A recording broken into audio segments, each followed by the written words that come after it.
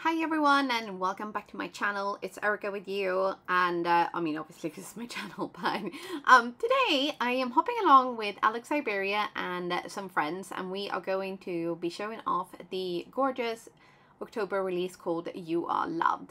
So this is the watercolor flower stamp set. It's beautiful, it's got solid images, it also has some outlines, it has some leaves, and it has the stamens. And I'm going to be using the absolutely brilliant stamp wheel from Alta New for my stamping, and you will see the reason why in a little bit. So will you? No, I probably don't show it in this video actually. I think I jumped ahead a little bit there, but it is brilliant and it's so good. I'm loving the stamp wheel. So what we're going to do first, we're going to pop a piece of cardstock down onto the sticky mat, and then we're going to take all of these beautiful solid, we're going to use the solid images today, and we're going to place them all in the middle into like a bit of a cluster of a bouquet almost. So at first I thought I'm just going to use 4, but then I thought, you know what, we're going to go a bit wild and crazy here. We're going to use all 5 of the flowers because why not? I have no other reason than why not. So we're gonna arrange these onto our card base. If you want less white space in between the flowers, you might want to stamp them separately, but I decided I'm gonna just do them all in one go. And then I'm gonna show you a couple of little tips and tricks on how to just get a little bit more kind of detail and depth to your flowers. So first off, I'm going to stamp all of these in a reasonably even layer with Aqua Sky from Concord and 9th. It is this beautiful aqua sky color, almost like sea glass. I know there is another, there's an ink color actually called sea glass, but I have found a lot of sea glass in this actual color. So I love this color. It's just beautiful.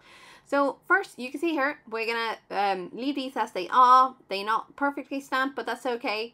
And then we're going to take Oceanside and we are going to grab a itty bitty little blender brush.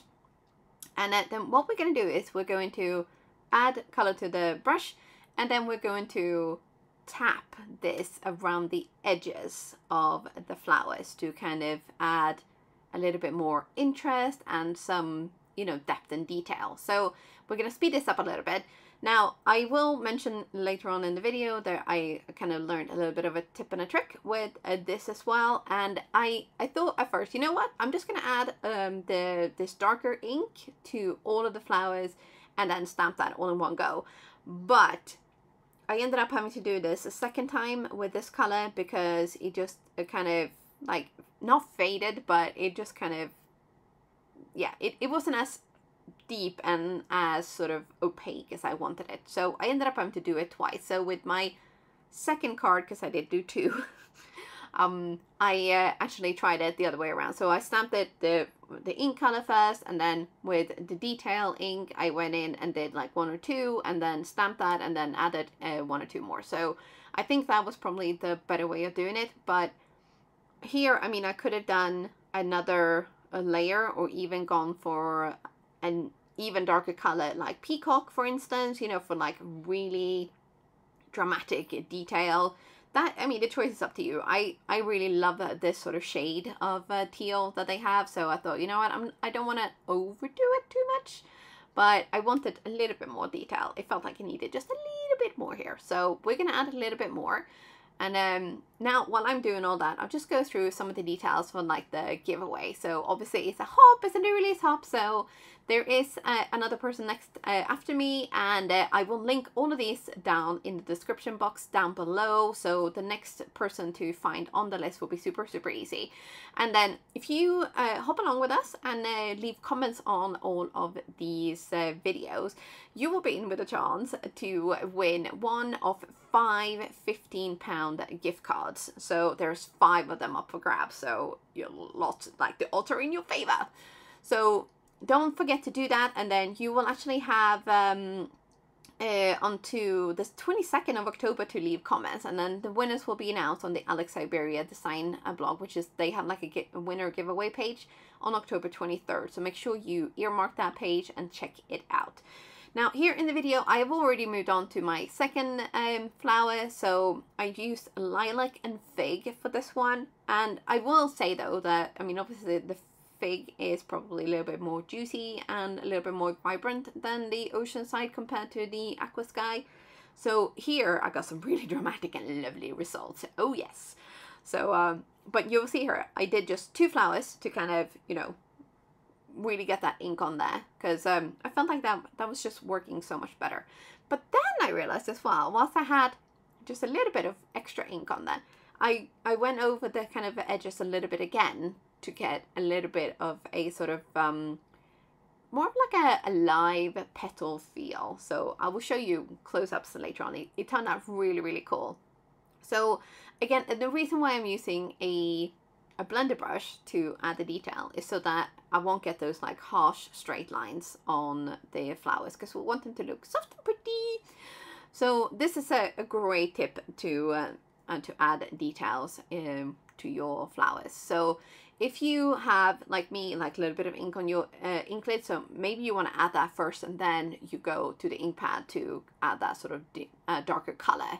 I feel like that will probably work really, really well as well. But so these are I have got my 2 panels ready. So what we're going to do now is we're going to take all of the solid leaf images and we're going to add them to where we basically can make room. So this is what I meant with, if you want to have less white space around your flowers when you stamp them, you might want to do like 1 or 2 at a time rather than try to squeeze in all 5, because I do think that you can probably save quite a lot of white space there. But if that doesn't bother you, no need to worry about it. So here we are going to use one of my favorite colors for color combinations for leaves, which is Sprout and Parsley. And it can kind of look a little bit spring-like because there's a bit of a yellowy undertone to the sprout, but I just think it looks fantastic, to be honest. And again, we're doing the same thing here. We're doing sprout first all over, and then we're going to add details with the parsley. And I feel like it's just enough to kind of give those leaves a little bit of extra interest. So here now we're going to pop in our second card base, and so you might wonder like, oh, but how do you know exactly where to put them? So I have actually kept the grid that comes with the sticky mat, and I popped this at the bottom of my stamp wheel. I haven't glued it down or anything. I didn't want to make anything too permanent just yet, but I just feel like that would be a really, really great way of just, you know, keeping track of everything. And then I did see someone who she'd either kept the grid or she'd made like her own grid so that you can always see like where your card is going to go. So there's a couple of ways of kind of, you know, making sure that you always get your card in the right place. And Altanu actually do also sell, I think, like little lineup grid things, tools. So, you know, lots of options of making sure that you get everything right. But here, we're just gonna finish off the last little bits of our leaves. So on the second card, so so you might notice as well that I did have to take the stamp leaves off and then move them around. So because obviously they're not all in the same place. So easy peasy, just rinse them off. I always have a little bit of water in a repurposed shampoo bottle. So I just spritz, and then I wipe them off. And then I remove or replace my stamps where I want them to go. So I must say that, you know, when I first saw the stamp wheel, I was like, can they really be improved upon? But I really think they have. There's been so much great like attention to detail and really thinking like a crafter would to make this tool. So it's absolutely brilliant. So we're gonna do the last little bit of stamping here, and it's just the little middle bits, the stamens of the flowers. And this will be super easy because all the flowers are in the same space. So we're gonna use Buttercup from also Concord and Ninth. So all of the inks that I used for today's card are all from Concord and Ninth. And I will list them down below as well, just in case you kind of sped this whole thing up or missed any details of my jibber jabbering. Yeah, so we're just gonna do stampily stamp here. Now I will say though that some of these middle bits I feel like maybe aren't like the best. I feel like one of the biggest ones would probably look better because it will cover more yellow, obviously, or cover more space. So maybe next time when I make one of these cards, I will either kind of slightly shift them or add another color to kind of do like a two-tone on the inside. But here are the two card bases, and then we are going to just add a super simple sentiment. So this is the large smile, also from this release. I really love word die cuts, and I love stacking them. So, and I extra love it when they fit into this little Hero Arts compact cutter, because it's so handy. It's so small, it's so cute, and you just have two plates, you put your paper on there, you put your die cut on, and it cuts perfect every single time. It is such a handy little tool to have. So with this one, I'm trying to use up as many of my scraps as I can, because, you know, why would you cut up a whole new piece of cardstock if you don't need to? So that's what I did. And then we're going to layer these up with some liquid glue. And my current favorite is the Syberia Arts Precision Glue. And I feel like it's just so easy to work with. It's like the perfect kind of level of liquidity to make things super easy to line things up. It dries quickly, and yeah, I'm a big fan actually. And we're gonna add these directly onto the cards in slightly different places, and then we're gonna add a little bit of bling-a-ling, because it's me, I can't not do that. So but I thought I'm gonna move away a little bit from my usual kind of clear sequins or, you know, like gold drops. So we're gonna use these glitter drops from Pinkfresh Studios, and these ones for the purple card, I'm gonna use some amethyst ones.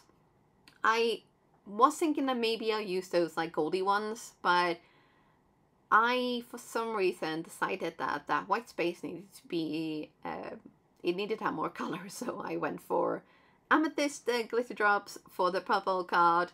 And then for our teal card, I decided to go for glitter drops in aqua. So these are so pretty. And they're not just kind of like round drops, they have like little facets to them as well. So they just look so pretty. But like with the placement with the smile, I think a little bit more drawn to the purple one where it's higher up on the card. But I thought, you know what, we're just going to try a couple of different placements just to see like what works out and what doesn't. So, you know, I hopefully learned a little something in this video, and maybe you did too, but you never know. So anyway, we're just going to finish off these by adding the sequins, or the, sorry, not the sequins, the bling-a-ling-a-ling to the card with a jewel picker and more Syberia Arts glue. And then we're just going to have a quick little final look at these cards before I let you go. So as I mentioned, the next stop in the hop will be right at the top of the description box. I will link everything that I've used down below in the description box as well. And there's also a blog hop where you can win even more prizes, so make sure you check that out as well. And that is it from me for today. I really hope you've enjoyed this video. Don't forget to subscribe if you're new here, and I will see you very soon again. Bye for now.